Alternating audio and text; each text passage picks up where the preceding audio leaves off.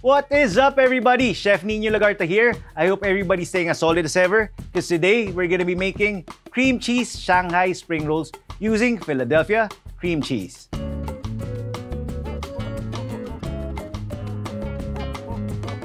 So basically, we're making lumpiang Shanghai with Philadelphia cream cheese. So it's gonna be more, a little bit more richer and flavorful, more flavorful. So we're gonna start with 500 grams of ground pork. So if you want, you can use ground chicken also, or ground beef, or even ground fish if you want. So start with that. And I'm gonna toss in all our other ingredients, which basically are gonna be acting as extenders. But for me, it's not really extenders. It's more of, it adds a lot of flavor as well and a lot of texture. Okay, I'm gonna start with our singkamas. Add in some finely chopped carrots as well. Okay. So the singkamas and the carrots is maybe around 100 grams each. We have here around 50 grams of chopped celery, finely chopped celery.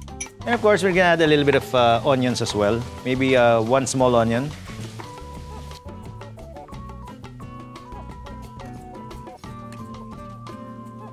I'm gonna add also some chopped kinchay or chopped Chinese parsley.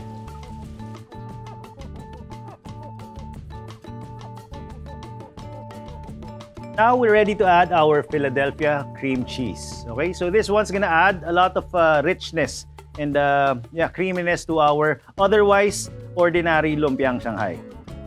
Okay, stand up.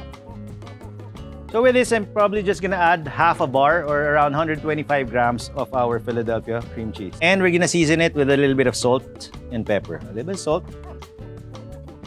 And finally, we're gonna add some pickle relish.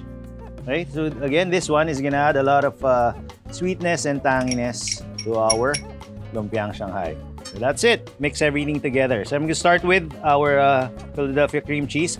So it's better if you use room temperature Philadelphia cream cheese. So it's easier to mix it in with other fillings. And then finally, we're gonna add one whole egg to help bind everything together. So now we're gonna start wrapping our spring rolls. We have our filling ready. And we have here our Shanghai wrappers.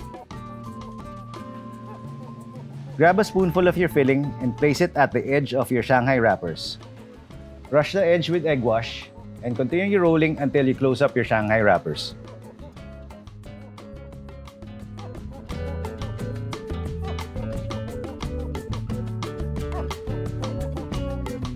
So now we're ready to fry our spring rolls. Dump them in and fry them until they're golden brown.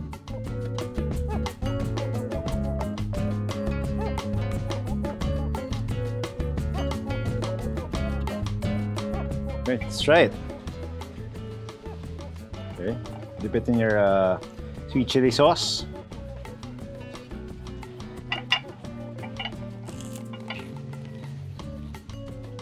Of course, I'm gonna tell you it's good.